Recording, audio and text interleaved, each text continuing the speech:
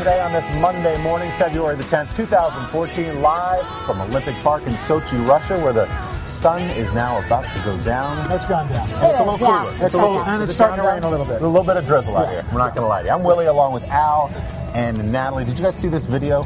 The dog. No, it's super cute, right? This is a pet poodle protecting a newborn baby from the sound of a pet blow dryer. Such things exist, apparently. Yes. The baby's mom, Alyssa, is a professional dog groomer. Makes sense. Since Alyssa's daughter was born, the dog rushes to the baby's side at the sound of the blow dryer. Listen.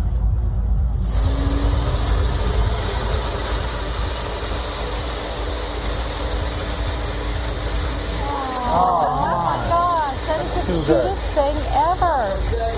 Either that or maybe the dog is scared of the dryer. The dog's protecting the baby. That's incredible. Amazing. Aww. That's a big I love that. Gets the vacuum. They are the friends blow dryer for life. startles the baby. Yeah. And the dog knows that, and Poodle runs over and protects the baby. Pets, they get it. They know you. Or you might keep the blow dryer away from the baby. That's another idea. That's another. Al Roker's always thinking. Right? You are good. But if you did, we wouldn't have seen that. That's right. But the other thing about out here that's amazing, sunrise isn't until like about 8:20. I know. I didn't realize that until the first night. First I opened up I thought, oh my gosh. Sunsets early. Or late, but I thought I overslept. I thought it's 8 o'clock at night. You don't see the lights through the curtain. No. You don't know what's going on. It's crazy. 8:30 in the morning. No sun.